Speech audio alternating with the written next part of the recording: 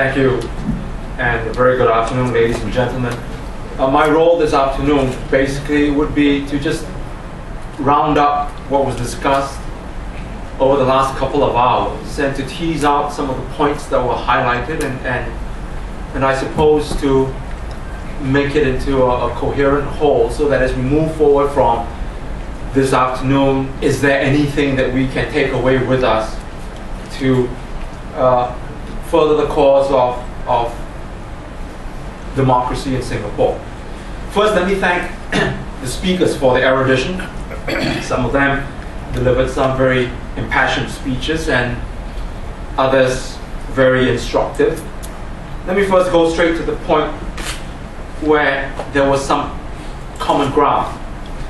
And I just want to highlight what Mr. Ng Teck Siong started off with. And he said, perhaps we should have a common manifesto amongst all the opposition parties. This was reinforced, I believe it was Mr. Jufri Mahmood, when he said that more than just coming here and jaw talking to each other, perhaps we should all have more common activities. Mr. Tan Kin Lian said that perhaps we should put forth a platform of common values, and he listed out 4. And he also suggested, why don't the opposition parties or the alternative parties that Mr. Tan prefers to use come together with a common website.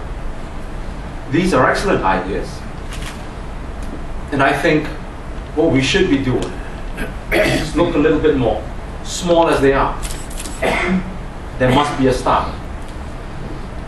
And I think you can take away from this meeting today, this forum, and have these. Can you hear me? Apparently I'm a bit soft. Can you hear from behind? Okay. And we can just take these ideas that we've discussed this afternoon and just start with these. It'd be a wonderful, wonderful start.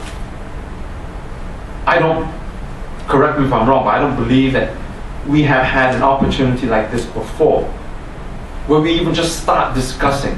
We're not going to be able to come up with all the answers in one brief afternoon. But let this be a start. Because the more we talk, the more ideas we get. And the more communication we have, the more encouraged we are. Because in this situation, it's not a 1 + 1 = 2. There is synergy when groups come together. Mr. Sin Kek Tong brought up a very interesting issue. And this is the one thing that I couldn't agree more. He talked about the GRC. And this is where I think we get caught in this position, because the GRC, I beg your pardon, highlights one very important matter as far as the election system here is concerned.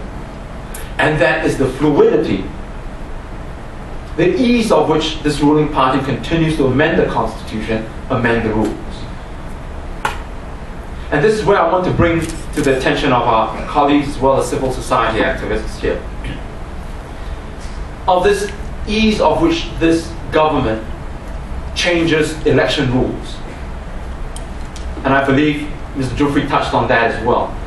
That as long as the playing field is not level, we can go in, election out, and we will have the same results. And after 50 years, 12 elections, we are still loaded with this miserable representation in Parliament.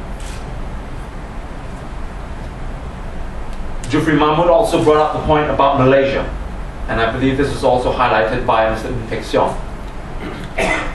What happened in Malaysia was nothing short of momentous, historic. I think the word used was a political tsunami. And at that time, I remember Singapore was all abuzz talking about Malaysia. Why? Because historically, politically, culturally, Malaysia is very close to Singapore. So we always think that what happens there, would it be mirrored here in Singapore? Maybe.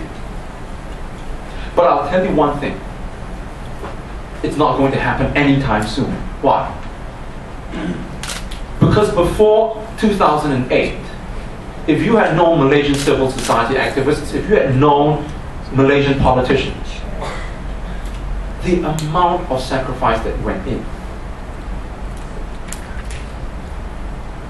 was so significant that it took them years, if not decades. I remember visiting Malaysia in early, mid-1990s. They were in very similar positions as us. Opposition was decimated, almost nothing. Civil society was just so disparate. But they got together. They got smart and they knew that they had to come together in order to make that difference. And therefore, that is why, in this forum this afternoon, we deliberately wanted to include civil society. Because this one thing I'll tell you, that without the civil society, you can talk all you want. Oppositions can come together, opposition parties can come together all we want. And we're never going to make any headway. And this is what I guess Mr. Shati Lik was trying to get at when he talked about collective inactivity. It was a play on the word. If we come together, you should see something just a little bit more. But the danger in Singapore is that if we come together, sometimes we tend to drag each other down. That must not be the result when opposition parties come together. It must not be a parent down. What we need to do is to ensure that not only collectively we grow, but each party, each component must ensure that the other party grows. That's how we're going to take away from this table. Because each and every party, like it or not, will be asking what's in it for us.